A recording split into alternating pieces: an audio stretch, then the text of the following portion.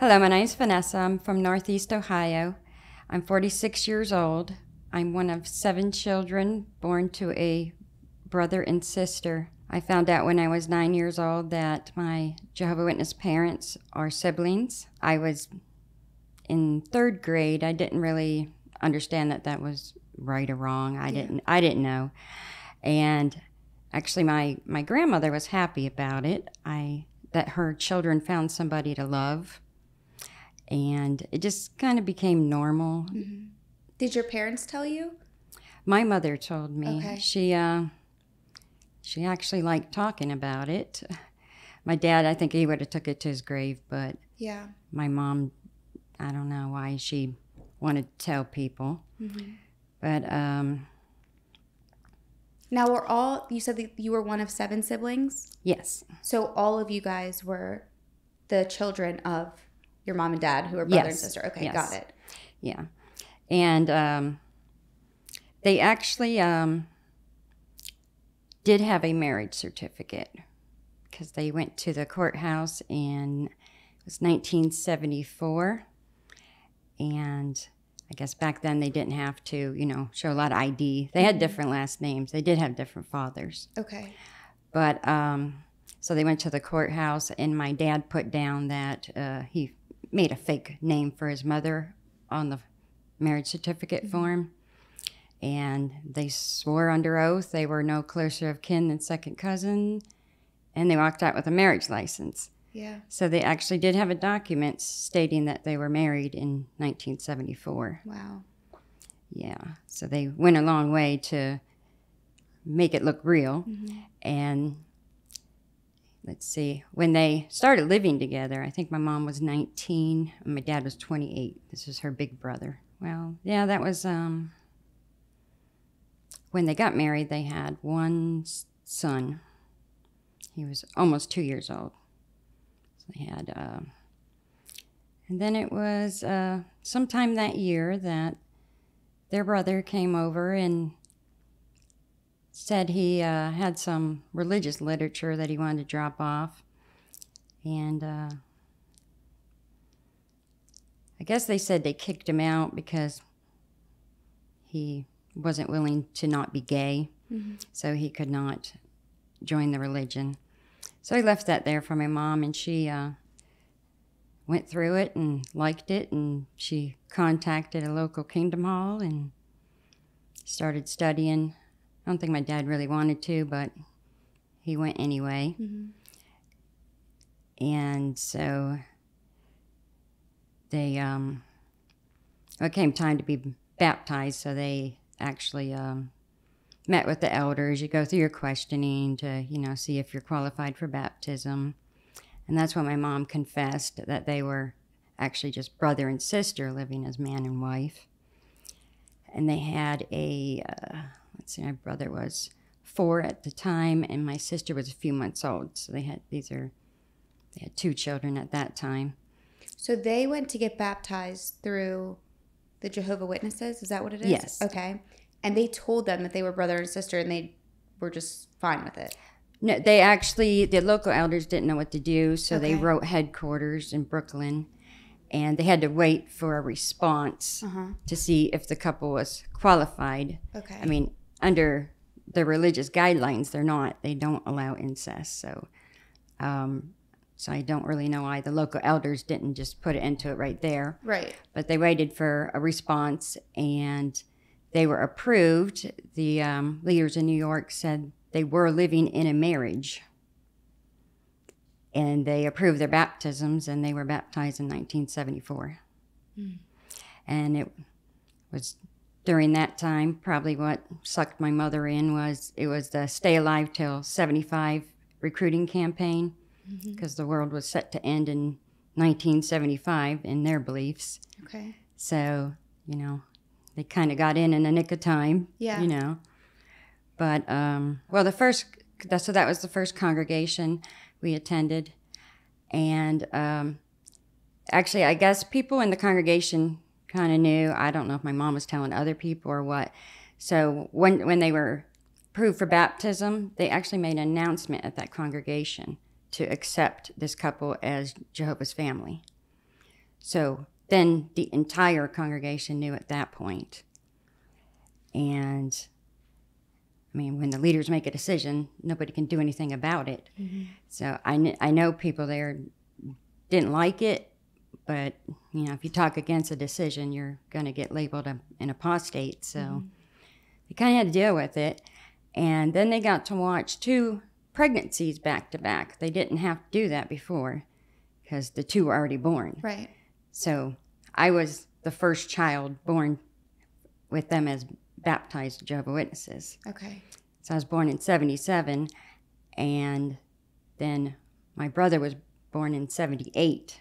So this congregation got to actually have to, you know, deal with looking at the pregnancies too. Mm-hmm. And when I was in 1982, we moved. We built a house on 5 acres of land, so we moved from that congregation. So I liked our new congregation. It was pretty nice people there. And as a Jehovah Witness, like, what is like the lifestyle that they live by? Because I don't know much about it. Well, there's no holidays. Okay. There's no Mother's Day, Father's Day, no 4th of July. They celebrate. They're allowed to celebrate their anniversary and the memorial of Jesus' death. Okay. Those are their only things they're allowed to celebrate. Okay. And then is there a certain, like, set of rules to live by for the day-to-day living? Or not really?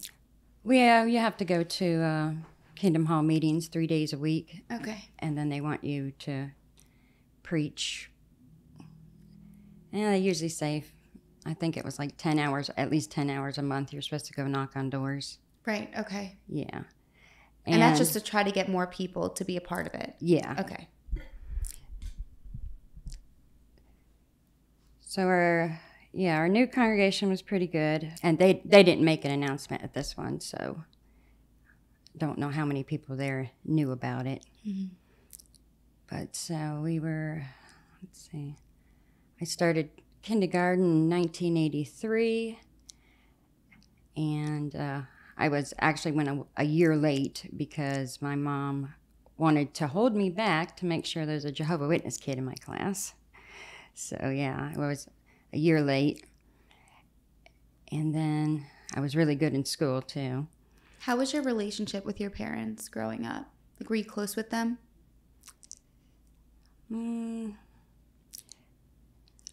Probably not really. Okay. My mom she had some anger problems. She was physically abusive. Okay. And emotionally abusive.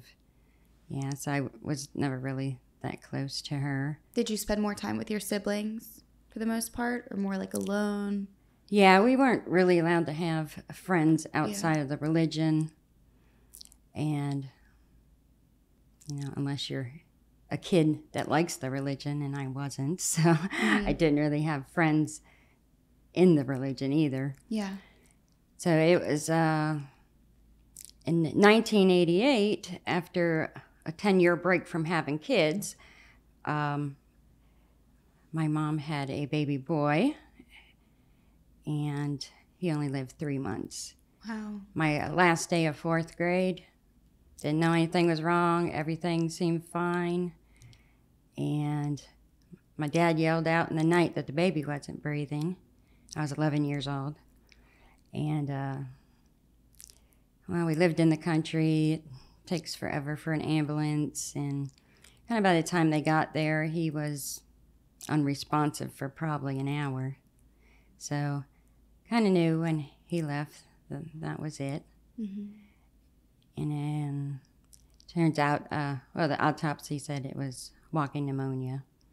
So we had no idea he was sick or anything.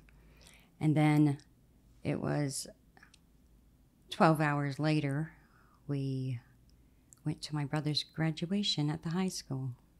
Wow. So we actually had food, a party planned, guests coming. So the first of us to graduate was on the same day the first of us passed away. Mm-hmm.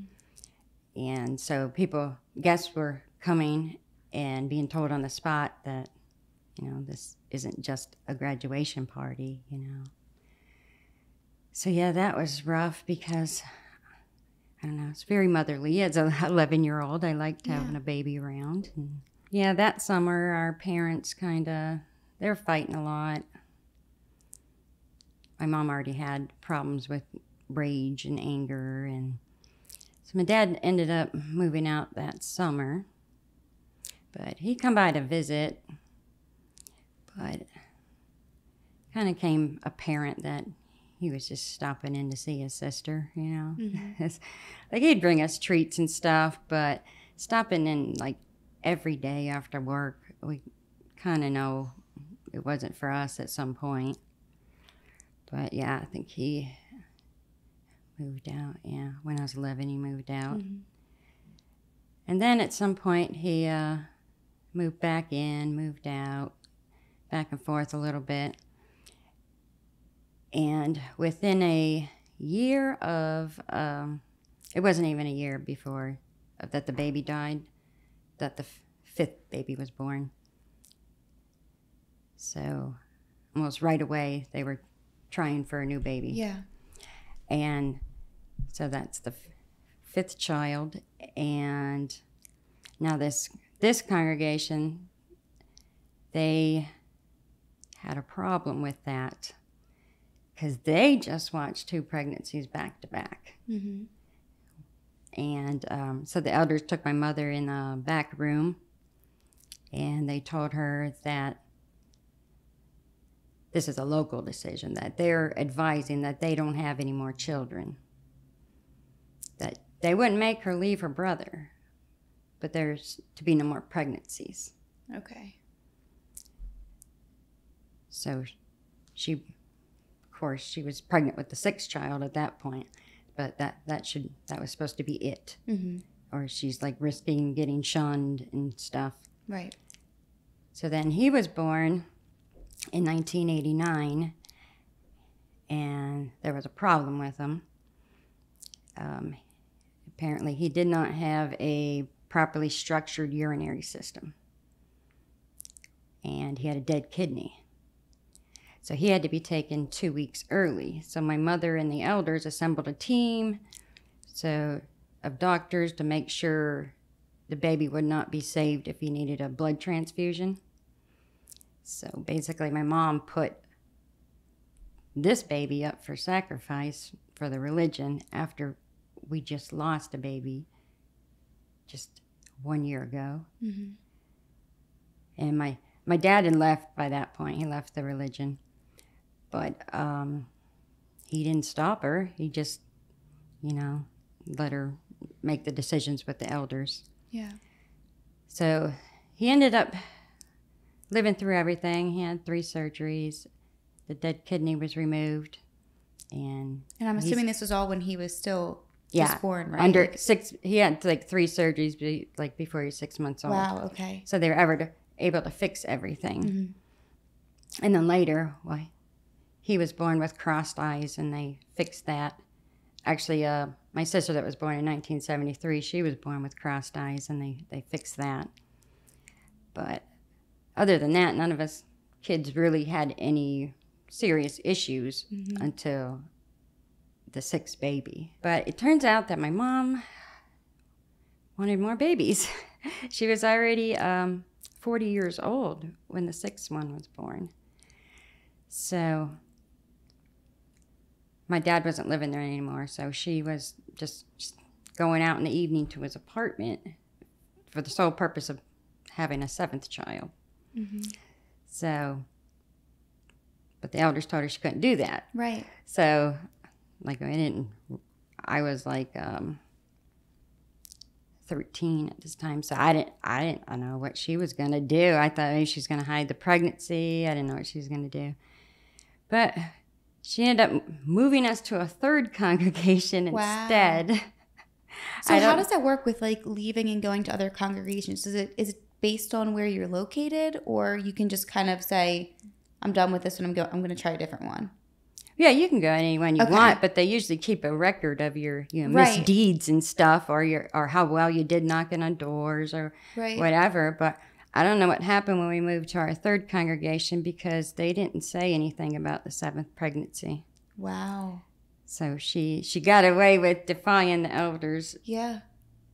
By moving to a third congregation. Mm-hmm. And she was in good standing there. They even sent her to pioneer school. Like, you know, Wow. you got to be a super Jehovah Witness for that stuff. And here she is. I mean, we're watching people get shunned for smoking cigarettes, for gambling. And she's literally having babies with her brother, and they won't shun her.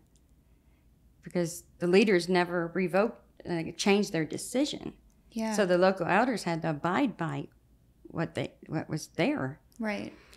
It's because the elders can't even go against the leaders. Mm-hmm. So she had the seventh baby in 1991, and he was healthy. And she then, 42 years old, wanted to try for an eighth baby. Oh my goodness. But her brother said no. Okay. He was done. He finally said, he was 52 years old. Okay. And she was 42. And he was done, or there would have been an eighth baby. So, yeah, that. So, my mother was pregnant by her brother a total of 9 times, 7 live births and 2 miscarriages. And still got to be a Jehovah's Witness in good standing. That is crazy. Yeah.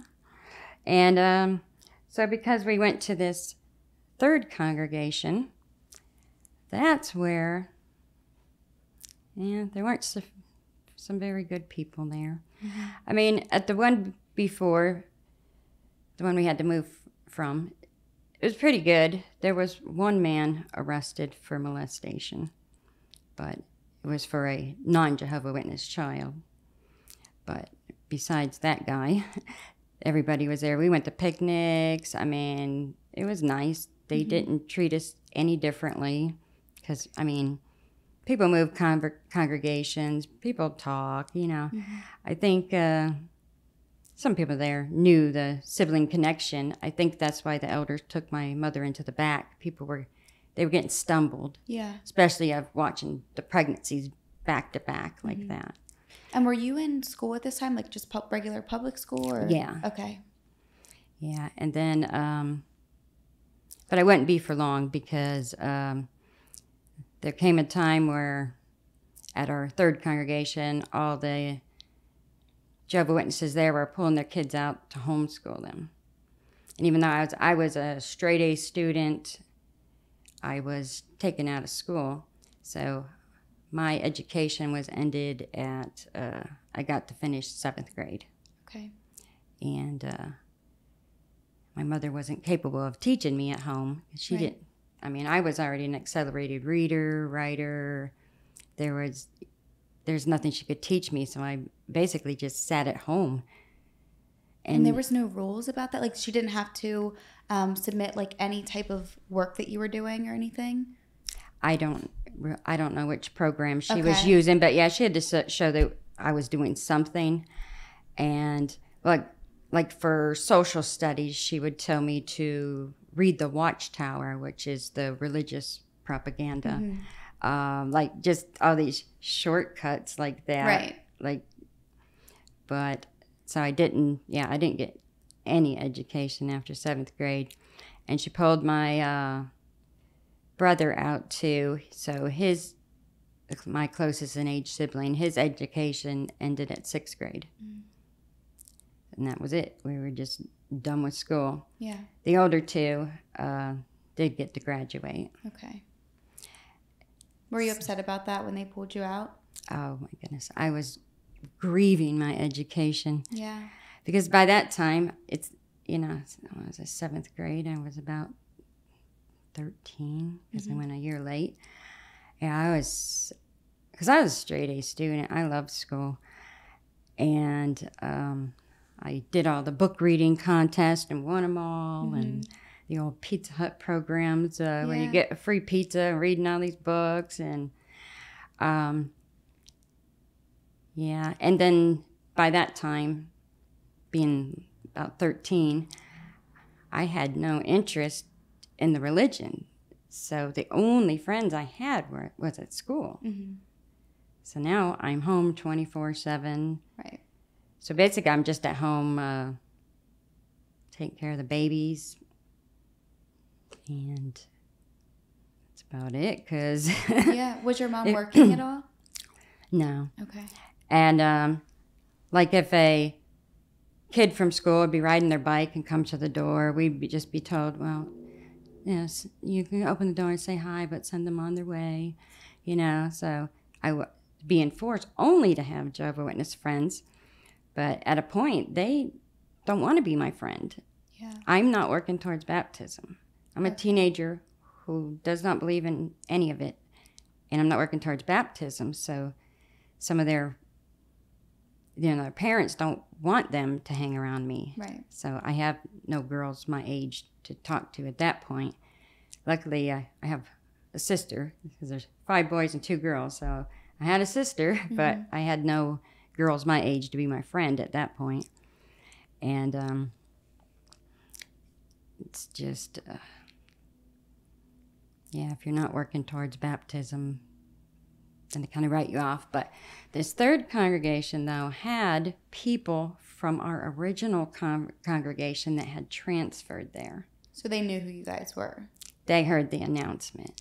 So there was a couple families that no way, no how were they letting their children, of course, in our home, but not alone to be a friend to me. I mean, I don't blame them, because, there's a brother and a sister doing this in the house. You don't know what else going in the house, and, I don't blame them for that. But that was actually the first time I ever got to feel judged for, for it. Right. And I was going to ask you, too, at what age do you feel like you realized, okay, this isn't right, or this isn't how it normally is in families?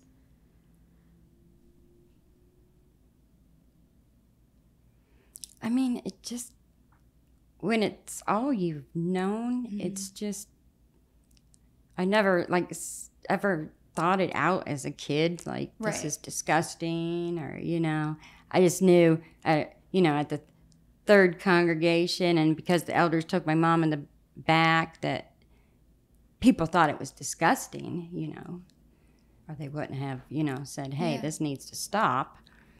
But then at the, because we had to move to that one so my mom could get another baby in, that's where I met a man when I was 13. He was 21. And because, I'm sitting at home taking care of babies, I have no education. My mother is very physically abusive. Punching, hitting, very violent woman. And so I'm just lonely, depressed, don't have any friends, can't have any friends. So this guy at the Kingdom Hall, he's baptized, he's took interest in me, even though he's like a 21-year-old man. And me, because I'm pretty much, I felt I was grown in my head anyway, because I'm already taking care of babies all day, So I kind of soaked it all in. This guy wanted my attention. He liked me. I, at that time, didn't see nothing wrong with it. And they had this, there was a Jehovah Witness family that owned a roller rink. So we had, on Sundays, we had Jehovah Witness skate night. So I'd meet him there, and we'd couple skate in front of everybody. Nobody said anything there, that it was wrong or anything. And even the owner was a Jehovah Witness, and she walked up on him. Actually, he had his hand in my pants. I'm a kid, he's a man. And she didn't kick him out. She said, you guys don't need to be sitting back here by yourself. Didn't kick him out, didn't report him, didn't call the police. So, and he came to my house one night when my mom wasn't there, and was in my bedroom. And my oldest brother, who was also 21 years old, all he said was, leave the door open. My brother, my oldest brother's he was very indoctrinated. So, like, no alarms go off with him because this man's a baptized Jehovah's Witness. Mm-hmm. He's in your kid sister's room, and you're still not doing anything, you know. And I guess at a certain point, somebody, I don't know who it was, somebody started talking. I don't know who it was. But he ended up getting called back to the elders. It's what they call a judicial hearing, so they can see if he needs to be shunned. I don't know what he said, but he didn't get shunned. They didn't call the police. They didn't do anything. They didn't even do the minimum. They didn't question me. Right. I wasn't baptized, you know, so I don't really count as a witness because I'm not baptized. So my word's kind of so not do you think so good. If you were baptized and they would have maybe questioned you? Yeah, probably. Okay. Probably they would have. But they didn't even question the adult Jehovah's Witness, my brother, living in the home. They questioned nobody. So I don't know what the man said back there. Probably like, she's got a crush on me. That's it. Nothing happened kind of thing. But me, in my mind, I thought he was my boyfriend. So I was happy they didn't punish him. Right. Like, I'm living in a house with this brother and sister doing whatever. And my mom was very inappropriate in her language and wanting us to look at her body. So I didn't think none of it. I thought this man was my boyfriend. So I was kind of happy the elders didn't do what they were supposed to do and didn't have him arrested or anything. So because they didn't do that, I got to be with him longer. Which now, it sounds pretty messed up, you know. But I didn't have anybody. Yeah. So I could tell him all my secrets. He's not going to tell, you know. Right. If he tells all these deep, dark secrets, they're going to know he spent too much time with me. So, you know, he kind of has to keep my secrets, you know. Mm-hmm. And, they didn't question anybody about it. Wow. Yeah, I don't. So there come a time in when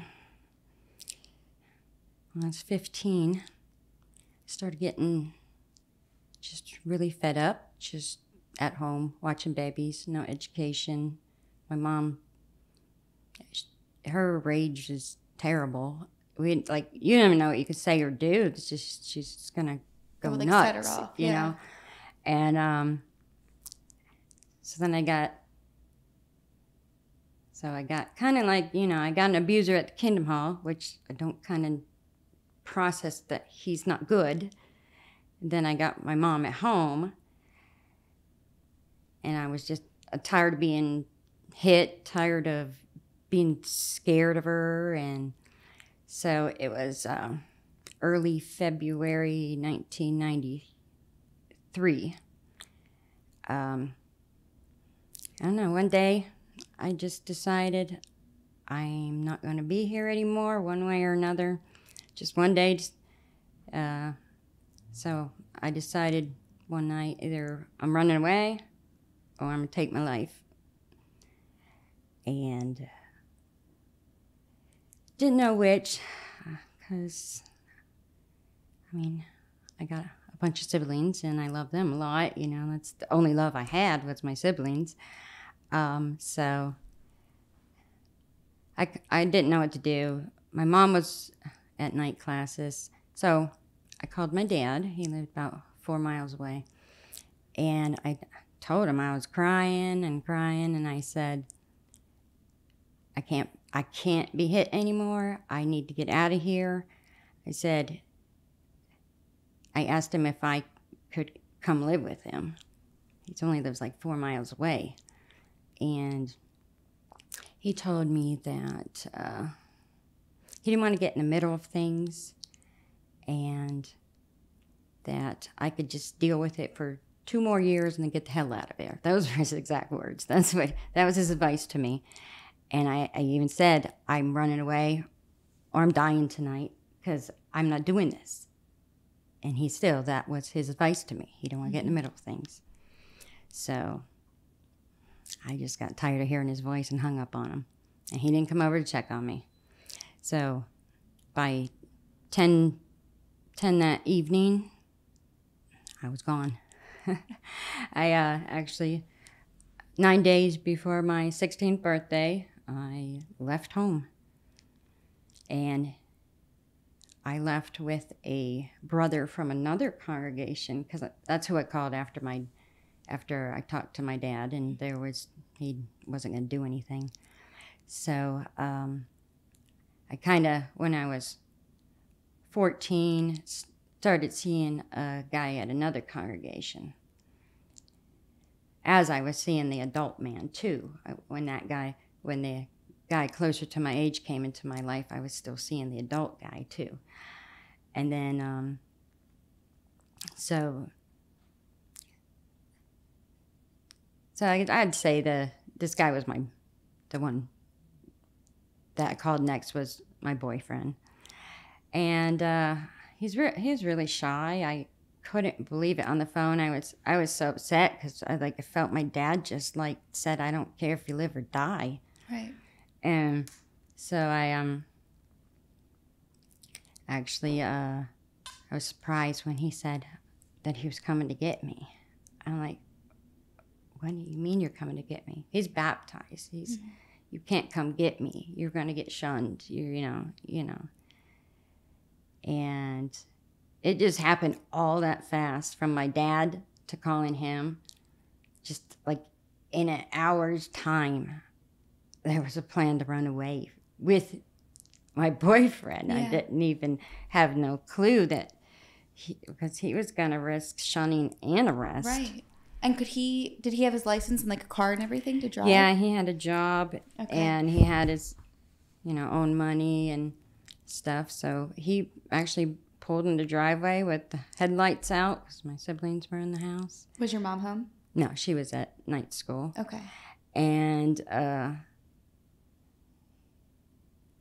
well, my baby brothers were only almost 2 and 3 years old at that time.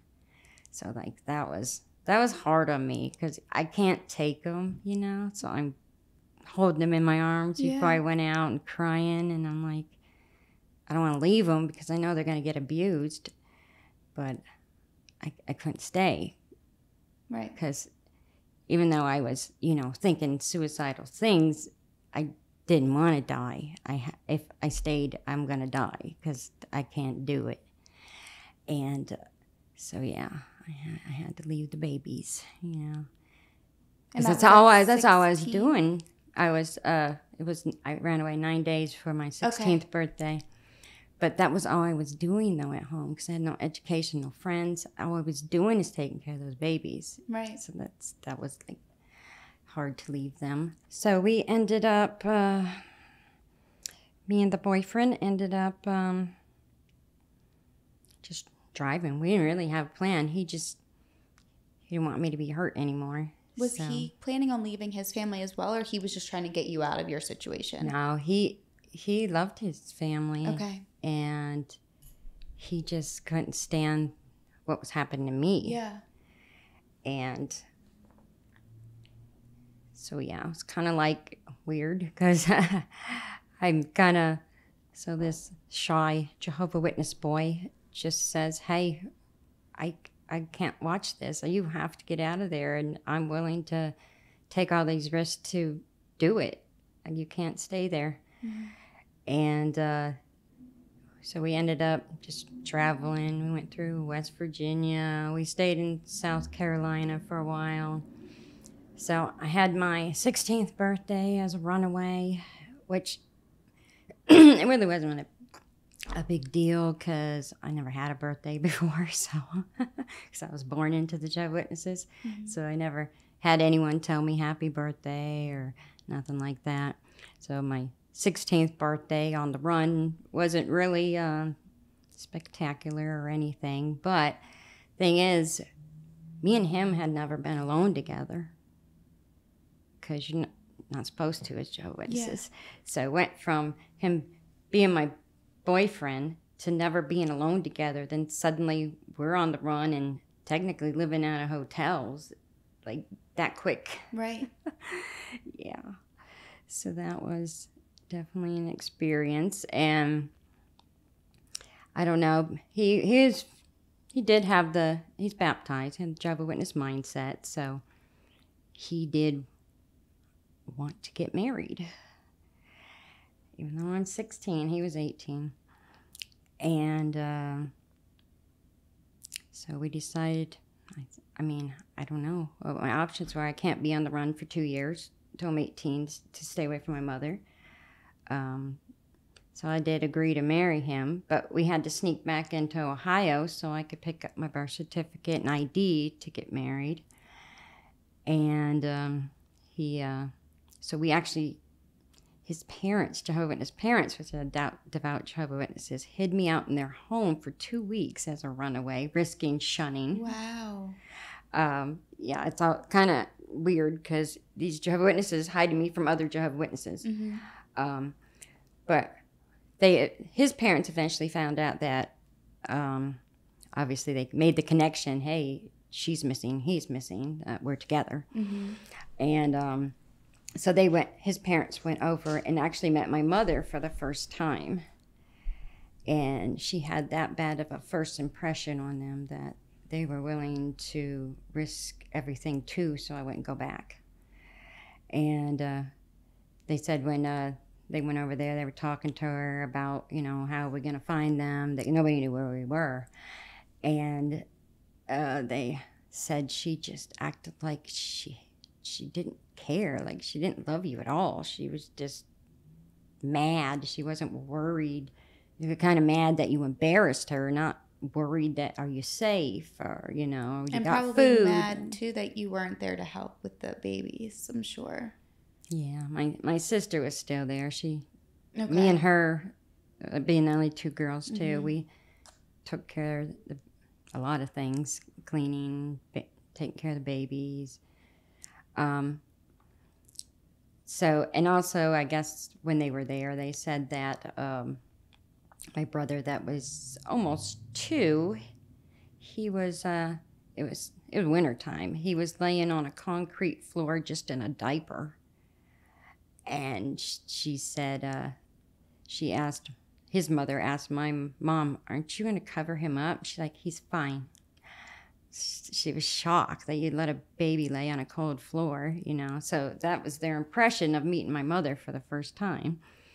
So, yeah, they were willing to hide me out in their home. Mm-hmm. I mean, they didn't like it. I'm sure Right. They were scared of consequences, but they wanted to help. That's how bad my mother's first impression is, probably on most people, but that's what they did.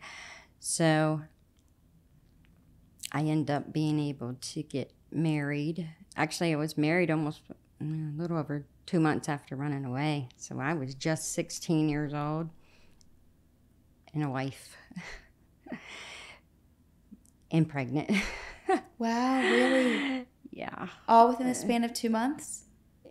Just over 2 months, Okay. Yeah. So. And were you living with him and his parents at this time? We had, after I came back into town and got my ID and all that stuff, we kind of ran off again. Okay. And got married. And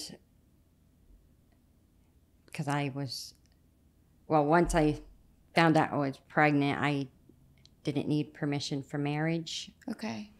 Because we were staying out in South Carolina and Georgia. Mm-hmm. But we were consistently staying at usually the same hotel in South Carolina.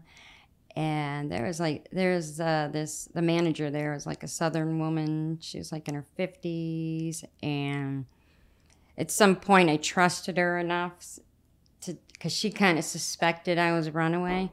At some point I trusted her enough to tell her the truth, and which was really cool because I'm on the run from my mother, but for these few weeks in South Carolina, I had a mother, kind of, right, for the first time.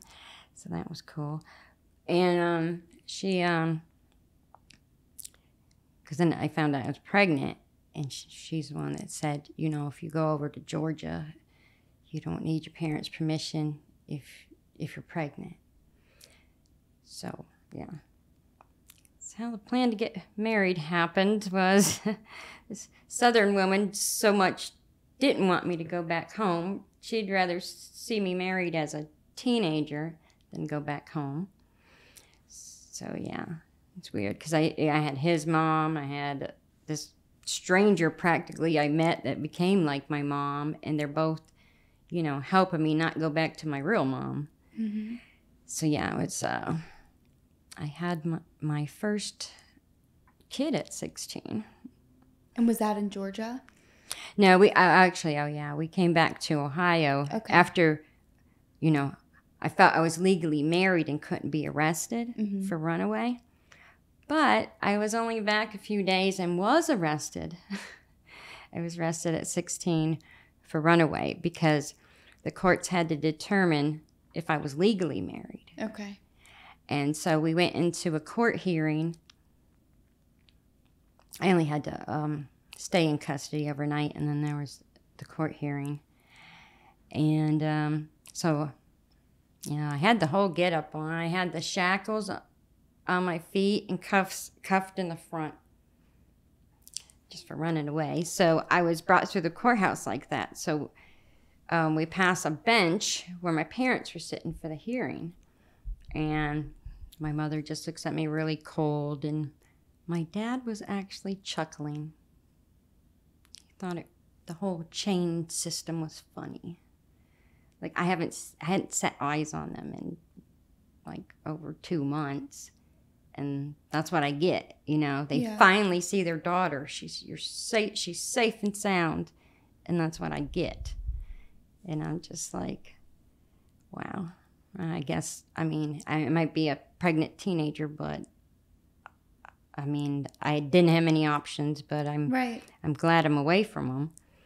And so the court staff was really awesome. They asked me to write out reasons I shouldn't go back home and all that. And, well, I had a whole long list, and luckily, I'm an accelerated reader. Had no problem doing that. And the judge emancipated me. He said my marriage was legal, and I was emancipated by the state of Ohio at age 16. And then they ordered for me, I could go pick up my stuff, my clothing and stuff at my mother's. So my new husband drove me there. And, well, the first thing my mom does is, make fun of, because I gained a few pounds. Well, I'm pregnant. So that's the first thing she does. Not hug, not I miss you, not any of that. So I go and get my stuff, and I really try not to have any conversation with her at that point. And she really was just kind of standing there. She didn't really try to say much to me either. And then I was about ready to get back in the car.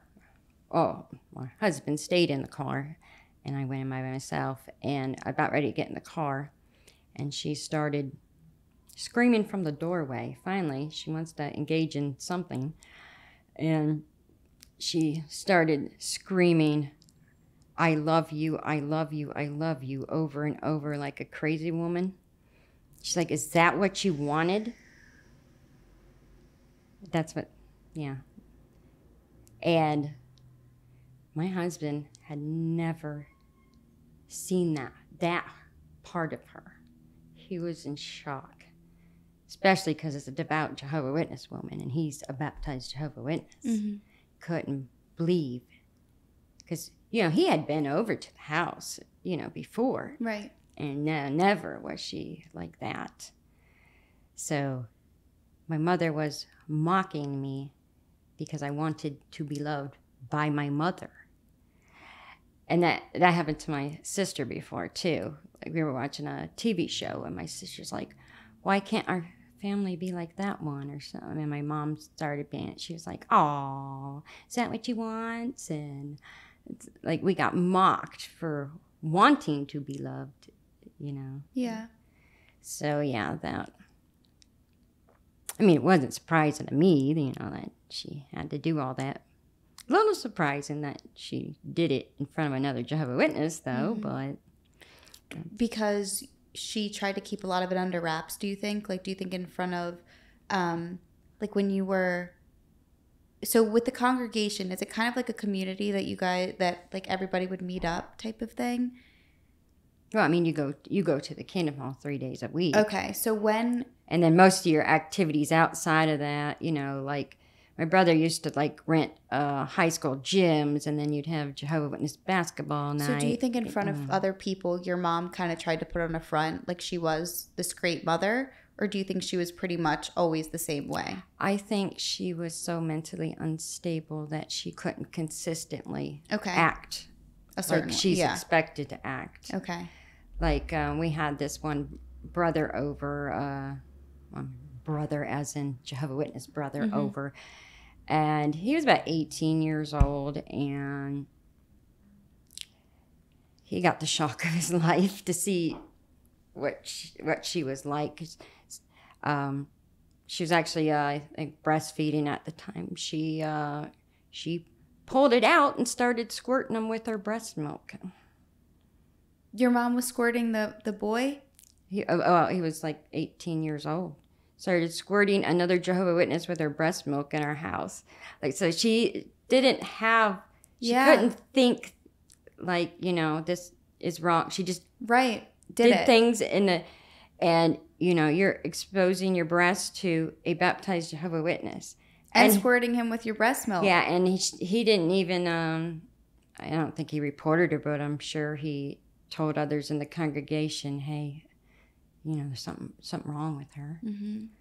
And you think that the Jehovah's Witnesses cover up a lot of stuff, would you say? Well, with my family, they did. Or just like brushed it under the rug? Well, actually, we had... it was my 13-year-old brother did go to the elders at our third congregation about the abuse. And he was 13. I don't know if there was 2 or 3 elders. He wanted to talk to the elders about being abused at home. But the elders let my mother sit in on it. So my brother's then forced to tell about the abuse right in front of his abuser. Right. And so I wasn't in that meeting, but when my brother came out, he was not happy because he said he felt like they were laughing at him because our mother was already bigger than, he was already bigger than our mother because he was a pretty tall boy. So he's 13, talking about years of child abuse. And he felt they were laughing him off because our mother's like 5'1" and, a smaller woman. And thing is, right then, they didn't question the baptized adult brother that was in the house. They didn't question any of us other children about any abuse. They just dropped it. So we were on the way home that night from the Kingdom Hall, and I thought my brother was going to get it because he just spilled it all. He's brave. He did it right in front of her because they didn't give him another choice. But my mom wasn't mad. She glowed all the way home. She was in a great mood when we got home. Because the elders didn't do anything. Mm-hmm. She knew they blew him off right there. She was in the room with them. So she was actually in a great mood. So when we thought, uh-oh, what did he do? Mm-hmm. And so, yeah, he did actually try to help us going to the elders. So they brushed off the relationship I had with that grown man there. And then they brushed off my brother, same congregation elders too, brushed off my brother when he said child abuse. But there was they knew because at one time I came into the Kingdom Hall, I was probably 14. My face was all red. And these two brothers there come up and they're like, what happened to you, or what's wrong with you? I said, well, just like a half hour before we left our house, my mom just went to town on my face, slapping and slapping, and they saw my face was still red. And they didn't even act surprised. Like, yeah, you're two grown men standing here asking me why my face is red. And then there were a couple like elderly brothers there. They used to low-key check on us, like, so they knew the abuse was happening. They would be like, oh, how are you guys? Oh, how's your mother treating you? And one time, one of them told my brother, well, we know your mom has temper tantrums. Temper tantrums. That's what they call child abuse, temper tantrums. So, they knew. Yeah. They knew about the abuse. But usually when a majority of the congregation, even too many people know about something, that person will get shunned. And she never did? No. She didn't. So, yeah, my brother was upset that he thought the men were laughing at him because, oh, yeah, how's this little woman going to abuse you? Mm-hmm. But none of us ever hit her back, Right. My sister tried to hit her back once, and my mom tried to break her fingers. We didn't hit her back. She hit my oldest brother till he was a grown man. He was like 20, I think, the last time he got punched in the face. So, we never hit her back. We just took it. Oh, we figured we'd be the one in trouble too, the way she operated things, But, so yeah, that was my closest in age sibling. That was my brother. He's the one that reported that. And then when he was 17, he did have a suicide attempt when he was 17. And I don't know, the congregation just let him slip through the cracks, and he made it through that attempt with no permanent damage. I guess he took a bunch of pills or something, and instead, he didn't get any mental health care, and he didn't get no care from the congregation. So my mother decided to put a life insurance policy on him. Didn't put him in counseling. So he was dead by 19. So that's my second brother. So 3 weeks before I turned 21, my brother left our small town. In passing, he said something to somebody that he was done living. Well, this is a funny guy. He's a jokester. He did stunt comedy. Like, he did everything, to make people laugh. So I don't think that person thought, hey, this guy's serious. Yeah. Like, he would, like, when he came to my house, he would, like, fall into my house like Kramer on Seinfeld. Mm-hmm. Like, he did all this stunt stuff. And, right. So, probably he's always wanted to make people laugh, so I don't think so. It wasn't even 2 hours after he said that he was pronounced dead. He got on the highway and what appeared to be making deliberate attempts to get semis to crash into a sports car, and that obviously caught the attention of state troopers, police. So a high-speed police chase started, and it was 120 miles an hour, and he was coming up to an exit, and I guess he took out some guardrails at that exit, 120 miles an hour, and when he was in a Camaro, it went airborne into a steel utility pole, and he died instantly, and the impact was just so severe that it unearthed the actual pole from the ground that weighed thousands of pounds, and that pole came down on his car as well. But he was dead by the time it crashed onto his car. And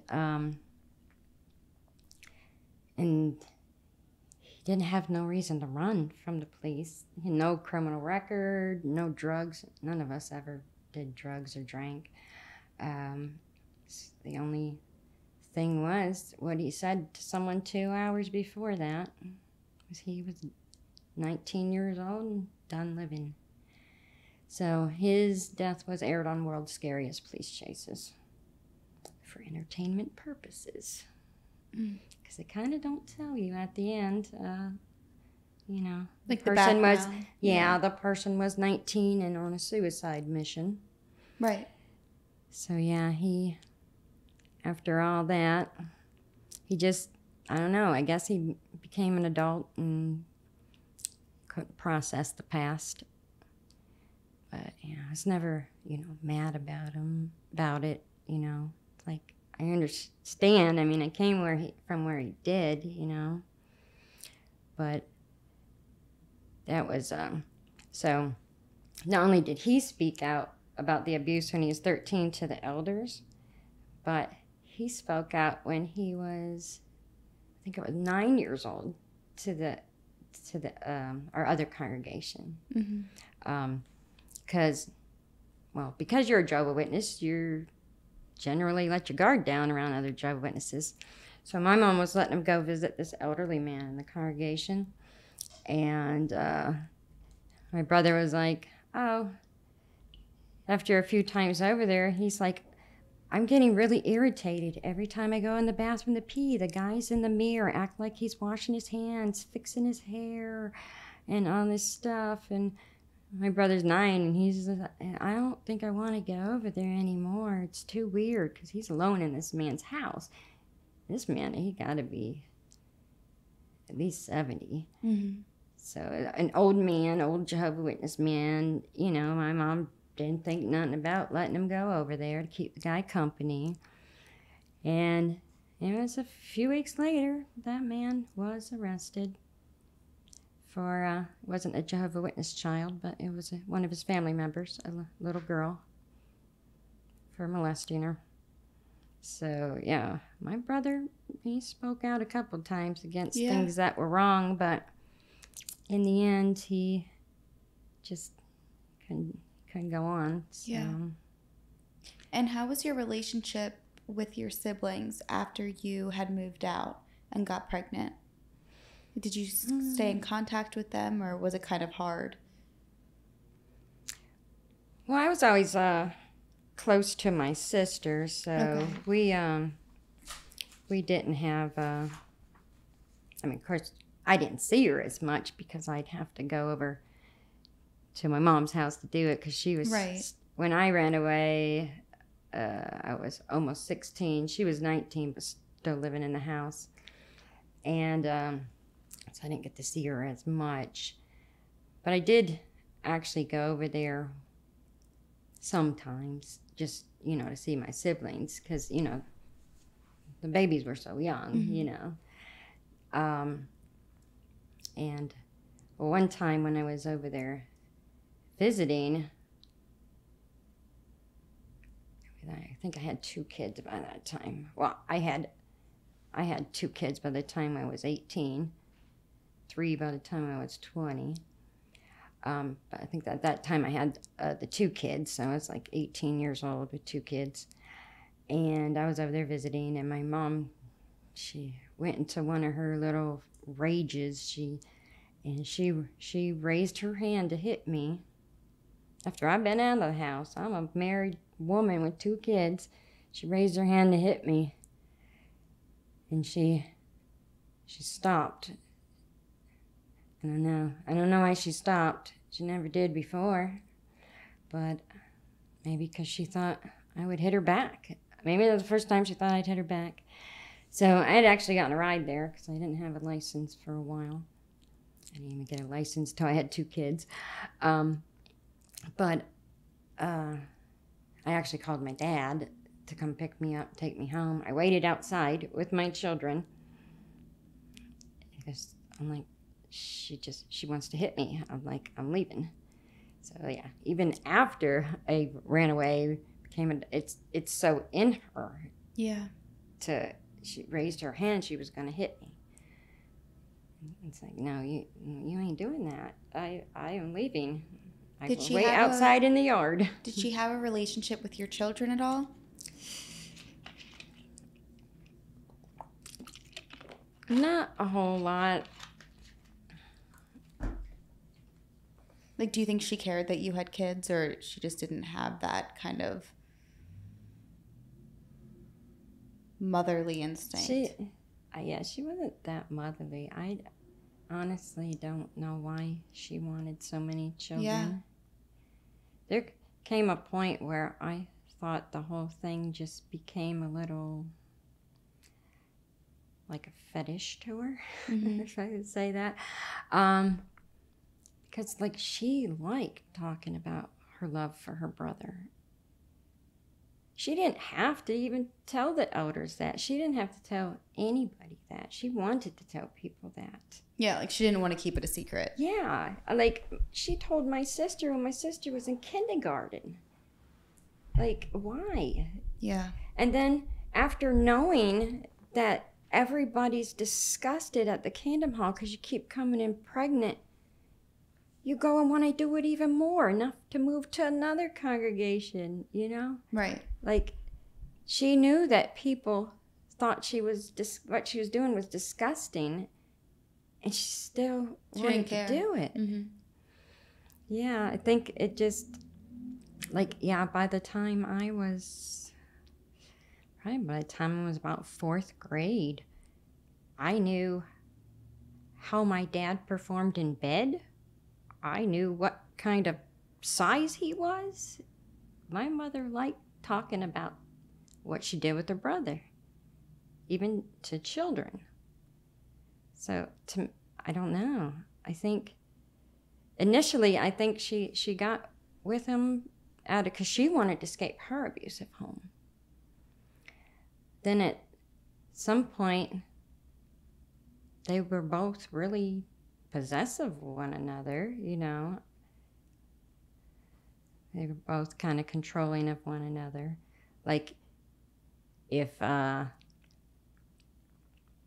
like a time they were separated for a long time, and like my dad went out with other women, and my mom would find those women and say, you know what? He slept with his sister for all these years. She would confess to strange women she never met to keep them away from her brother. Yeah, so. Oh my gosh. But actually, my mother, they actually got, we're going to call it divorced in 1998 because they frauded the court to get the marriage license. So they had to use the court to get a fake divorce. Mm-hmm. So in 1998, they used the court to get that fake divorce because, of course, the divorce court, the court don't know it wasn't a valid marriage. Mm-hmm. So they actually went through a whole divorce hearings and stuff. And so then the 30-year lie was over. But I guess it's never over, though, because they don't call each other brother and sister. Like, they still pretend they're ex-husband and ex-wife. Yeah. But, yeah, my mom never married anyone. I don't think she dated anyone after him. Were they the only 2 siblings from their parents? No, there was 10 of them. Wow. So she came from a big family, too. Yeah.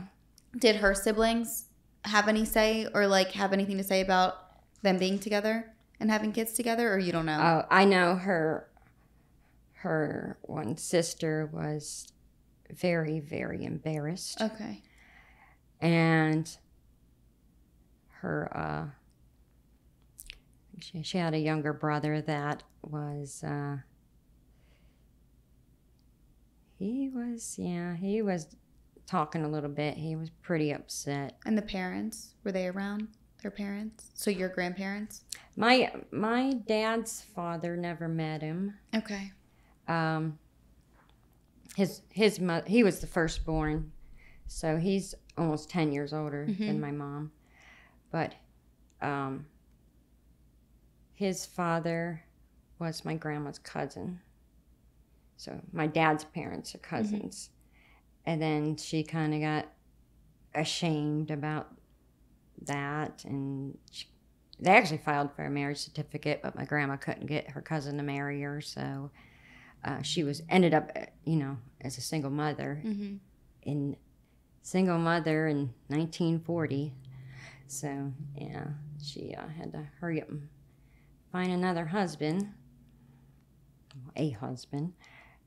and so she married a guy in 1941, and that man adopted my father.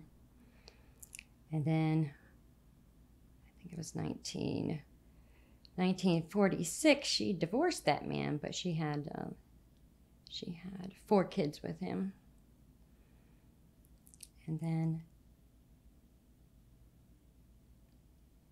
and she was divorced again.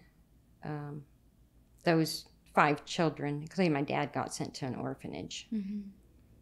And she just never came back for him. She just went and she got another husband. So my mom came from that relationship. But yeah, they saw each other growing up and everything. But my dad was raised with his grandfather, and my mom was raised with their mother. Okay. So yeah, they always knew they were siblings. But yeah, I think a couple of the siblings, like my dad hadn't talked to them in over 30 years, and that's probably why. Probably why they weren't accepting it in a way. Right. But yeah. And we had cousins at the Kingdom Hall, too. And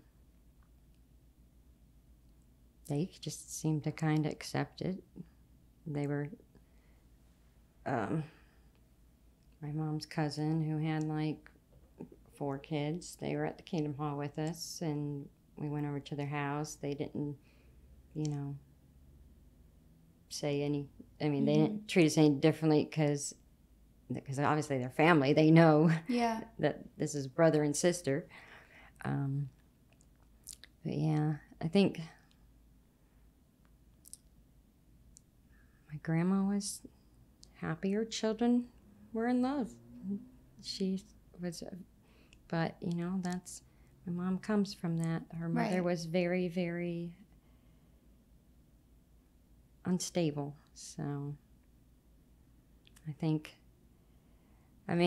after all that my mother did, I think a lot of people would think, oh, you must hate her. It's like, no. She was a victim. At least she started out that way. Yeah. I don't know how she could ever have healed from what she went through as a child. And is she still around? Yeah. I think her big brother took advantage of her. That's what I think. I think my dad took a victim of abuse and used it, because my mom said her big brother touched her since she was 9 years old and stuff.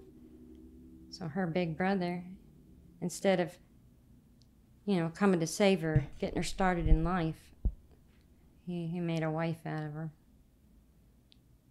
But she seemed to, but she was groomed for years to be his wife, know?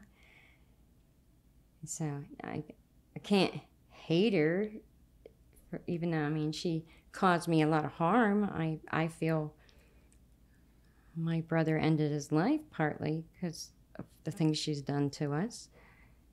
But I can still, see her as the victim, Yeah. It's like my dad was not a violent man to her or to us. But to me, he's the worst person in my story. You don't take a victim of child abuse. So your own sister. Mm-hmm. And basically turn her into your wife. Yeah. And then let her spin out of control. And like he didn't say, he knew he was being abused by her, didn't say nothing. Well, it also he knew just like it doesn't break the cycle. It allows that cycle to keep going down and down. And then he knew she wasn't mentally stable. He let her join a doomsday cult. And then they watched her flip around and, I actually feel bad for my mom that nobody stepped in to say, hey, do you need help, Do you guys have a relationship today? The only one that sees her is my oldest brother. Okay. The rest of us, she just, I don't know. It's sad. That's the way it played out, but, she's not. I have children and grandchildren, and I don't feel safe to be around. Yeah. But I think that makes sense because, I think that you can view your mother the way that you want to, and you don't have to hate her, and you can see that she's was a victim of abuse as well. But I also think that you're taking that step, like I just mentioned, to not let this be a cycle and to keep your children safe from experiencing, any type of abuse that you experienced, Yeah, they have met her in their lives, but all my children are all adults. They don't want any connection, and they know about everything. Yeah, and my children's other grandmother is still a Jehovah Witness. They love that, they love that grandma and they're close to her. But my mom, she's basically... Is she still a Jehovah Witness? She's a Jehovah Witness in good standing, and she went back to her original congregation, the one who started the whole thing and approved the whole brother-sister thing. Wow. Yeah, she's 74 years old and still claims to be a devout Jehovah Witness. My dad only was in about 11 years, and then it's just too much. It's too much of a schedule for a man that's got a hard job and so many kids, and you get home from work and you got to Tuesday, Thursday be at a Kingdom Hall. Yeah. Your day off Sunday at the Kingdom Hall, knocking on doors on a Saturday. A guy that's got a physical job and 6-7 kids, he couldn't keep up with it. He doesn't talk against the religion or anything, but it's just. But yeah, all of us children left the religion. I obviously was never baptized. Only 2 of us were. Okay. My oldest brother and the one that died in the police chase, he was baptized. The rest of us, we actually just never accepted it at all from a young age. But, I just find it that, they were still trying as a teenager to get me baptized. Yeah. Like, really weird, It's really weird to ask me as a teenager to get baptized when you just let me be with this older man for longer. I know you're frauds. You can't be the true religion when you're letting my family there, So, they're still trying to get me baptized, knowing I know they're frauds, Yeah. Why would you do that? But why? Because once you're baptized, that's how they control you. Yeah. Well, if you do this, you can be shunned. You do this, Do you think that your brother passing away, do you think that had an effect on your mom at all?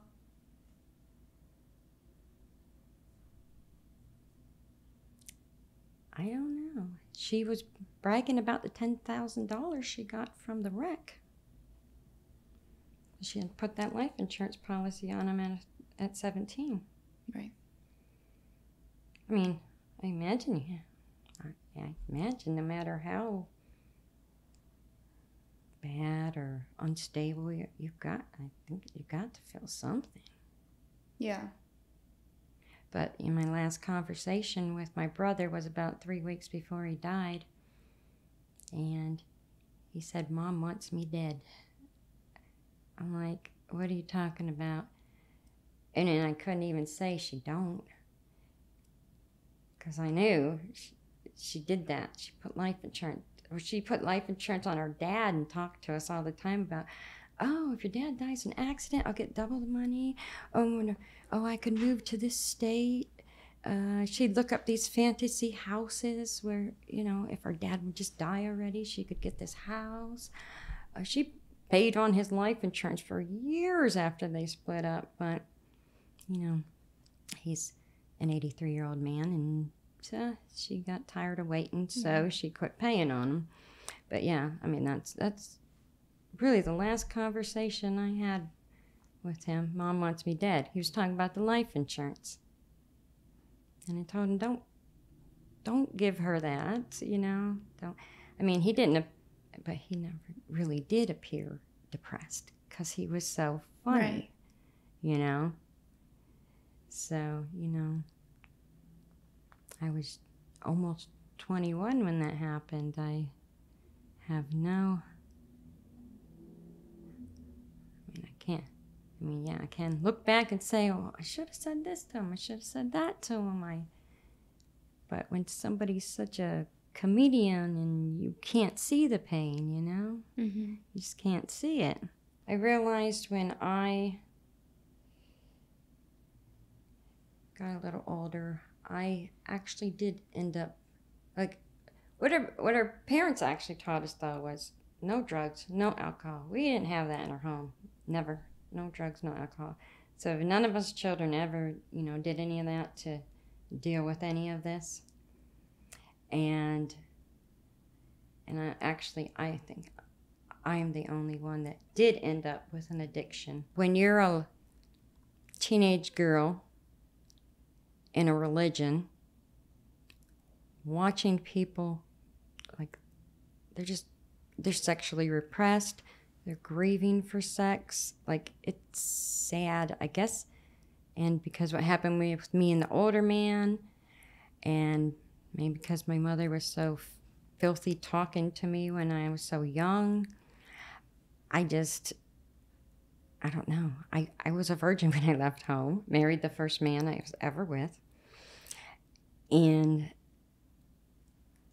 I ended up with a sex addiction. I guess a lot of people coming out of that cult end up repressed, or probably like me, not knowing what to do about sex at all. So yeah, it was, you're told it's wrong, it's wrong, it's wrong. And yeah, I don't know, but I think it was over 20 years of fighting that.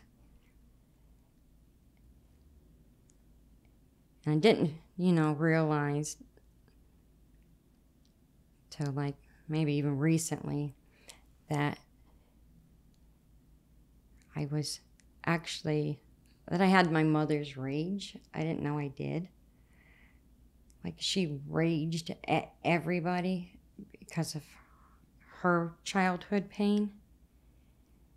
And I was using sex to not feel my rage. Mm-hmm. And I couldn't heal. I could not heal. I kept making bad decisions. I didn't even know I was that furious, And I had to feel something strong. And so that's what I did. I was married at 16. By 17, I was addicted to sex. And that was marrying, and I married a repressed Jehovah Witness guy. Mm-hmm. So, and that's rough,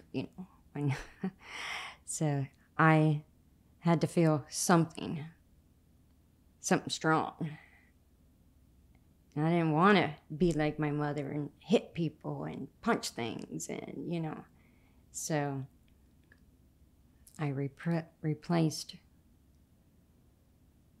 instead of feeling the rage, I was just feeling other strong things.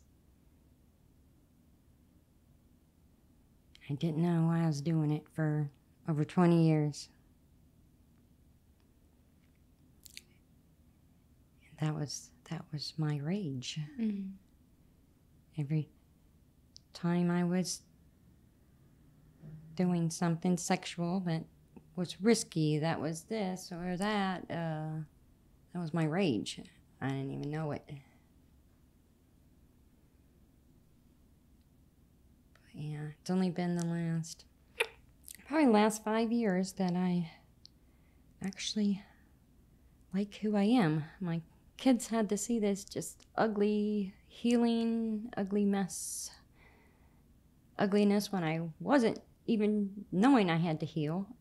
I thought because, well, I don't hate all Jehovah Witnesses. I don't hate my mother. Well, I'm healed. Well, yeah, I wasn't. right. Not hating is not being healed. So when I gave up, fought and gave up, being addicted to sex, then I had to feel everything. And get through it. Yeah, I had to feel all that. I had to, at least for a time, I had to hate them for, hate my parents, hate the Jehovah Witnesses, especially for my brother being gone and took his own life. Like that, I really hated them for that. But I know even if we didn't become Jehovah Witnesses, we would not have had an easy life. It just complicated it because now we got this whole new set of people that expect so much from us.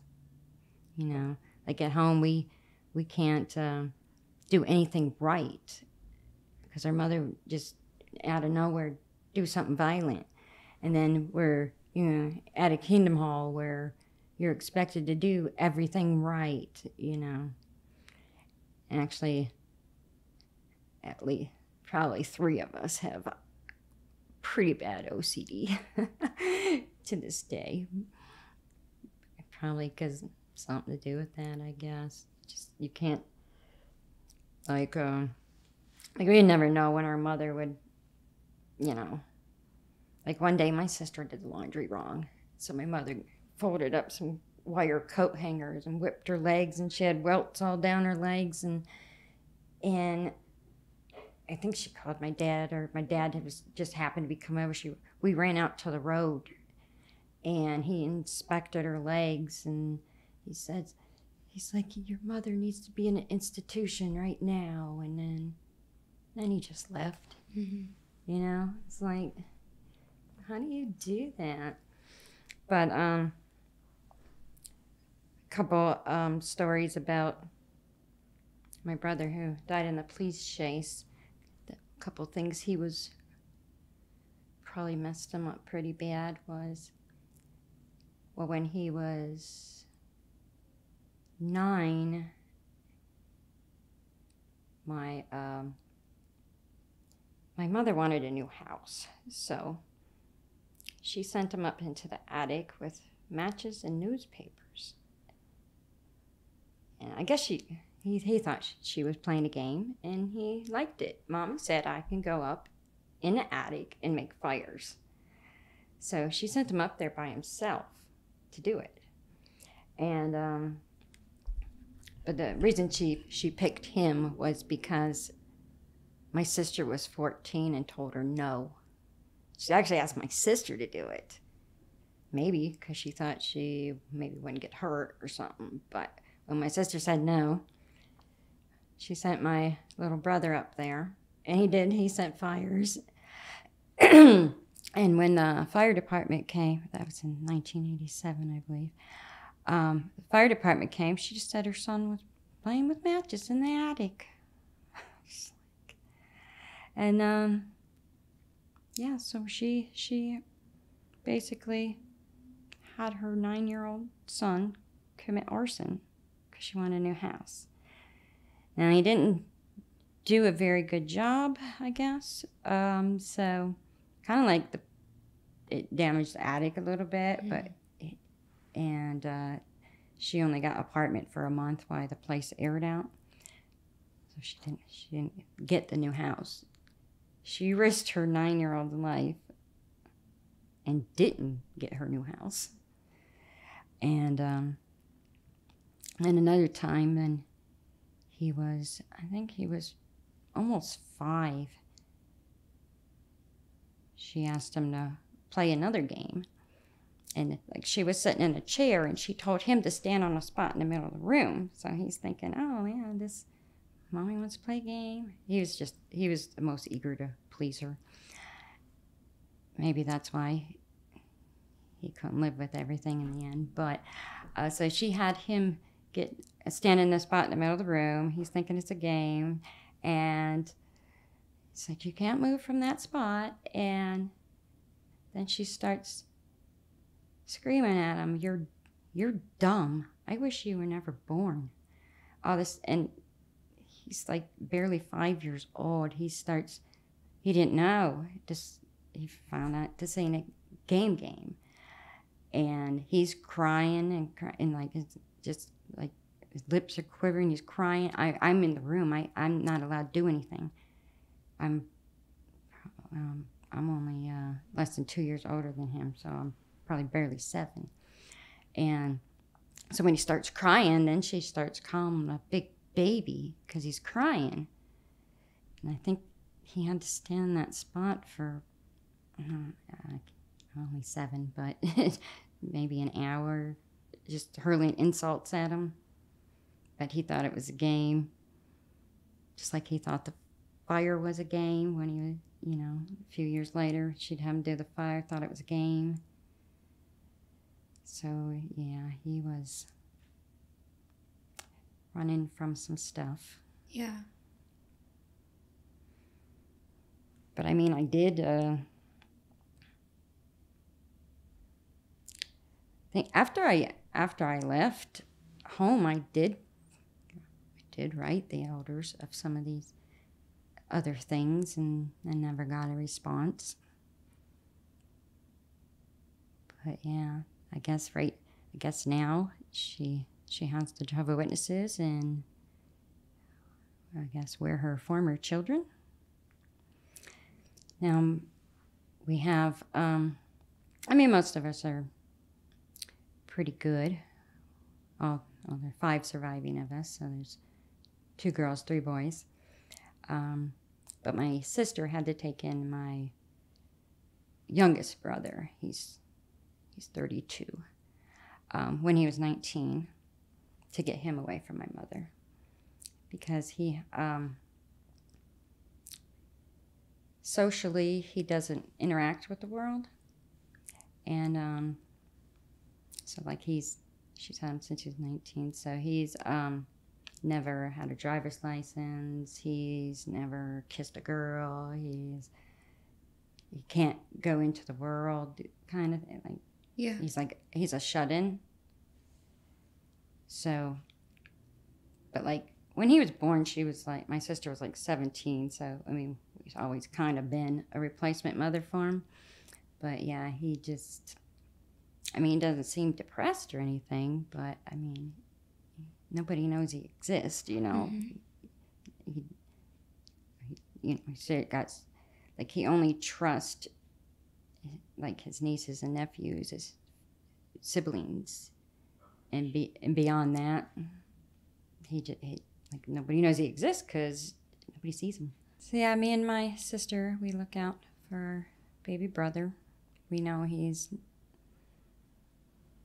we're never gonna change him, but he seems happy with, what our relationship we have. But I guess I feel that, it's just time to let all this out, because it's been so many years. I'm just keeping secrets for people who I owe nothing to. And it's your life, so if it's something that you feel inclined to share, I think that it's important that you do. And I think too, you know, everybody's story is different and everybody's experience is different, but I feel like the more that it's spoken about, the more it breaks certain stigmas and certain ways that people think about things. Because I think that, like we were saying before we started filming, I feel like there's a lot of things that people don't know about. Like people might not know a lot about Jehovah Witnesses or like, you know, or that kind of thing. Or people might assume that because your parents are brother and sister that you would be one way when you're really fine and you're great. I and know you're, that's you know, the question we get most is, oh, what's wrong with you guys? Right. Or, no, we're all average or even higher. I'd say my baby brothers are higher intelligence than most. Yeah. We didn't have any learning disorders besides, you know, the cross eyes and the baby with the dead kidney, or like we didn't have a lot of physical issues. Right. And that's why I think it's, you know, another important part about it is, like I said, kind of breaking that stigma of people being, because that was out of your control. You know what I mean? Like people being judgmental towards you. Like what could you have done to prevent that? You couldn't have. You weren't even born yet. Yeah. So I think that that's important. And I'm so grateful that you wanted to come on and share your story. I think that it takes a lot of strength and courage to do that. And to be willing to put yourself in a vulnerable position of talking in front of a camera and sharing your story to a bunch of random people. But you did such a great job, really. Yeah, like where I come from, what the things I watched in my childhood. Of course, everybody should be sensitive to child abuse, but me, I'm super sensitive to certain things. And like now, I keep seeing all the stories in the news of the Jehovah Witnesses and child abuse. And probably if not for that, if they would have just stopped doing that and changed things, I wouldn't even tell my story, you know? I mean, but I just can't stand this is still happening to children. Right. And and you have a voice. It's sad to watch story, that, you know, since I was a little girl. Yeah, so it hasn't changed, you know. Yeah. So, yeah, I probably wouldn't tell my story to anybody if the organization would have stepped up to protect children. And here we are, 2023, they have not made any changes. So right. Well, that's why I have to be here, even though it's uncomfortable. Yeah, and I think it's great because you're becoming that voice for yourself and for other children and other people in general. So I think that's so important and so special and something that you should be so proud of yourself for, because that takes a lot to do, and it's a scary thing, especially when it's something you've never done before. So I know that some people probably be mad that I'm here, but at least I mean my children, my sister's my best friend. It's like it's funny because I always joke with my sister, like she's three people in one. She's my best friend, she's my sister, and she's my first cousin. That's funny. It's like I got three people in one. She's just one super person to me. Well, that's great. But yeah, she's 50 and I'm 46, and yeah, we still have sleepovers, and yeah, we very close. Yeah. Well, you did a great job, and thank you again so much for wanting to come on here and share your story. It means so much to me. Seriously, you did great.